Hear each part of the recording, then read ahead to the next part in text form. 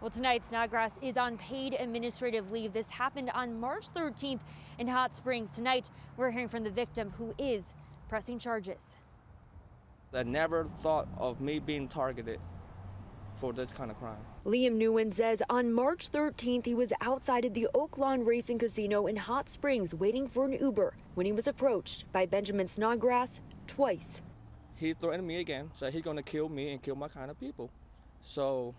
And then he grabbed me from my shirt, grabbed hold of me, started pushing me, so I put my hands up. I said, "Don't touch me, leave me alone." Nguyen says he hit back in self-defense while a witness called the police.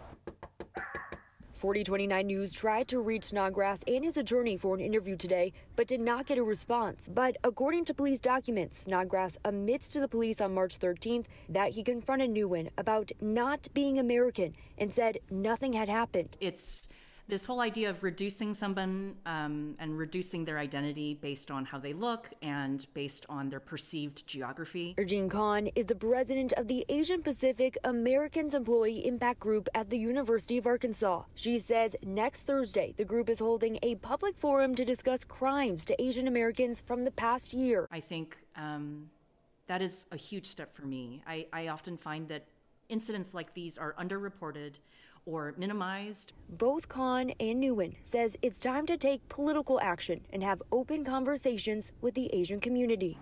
It doesn't matter what race it is. Everybody is supposed to be here. It's a land of the free. It's an opportunity.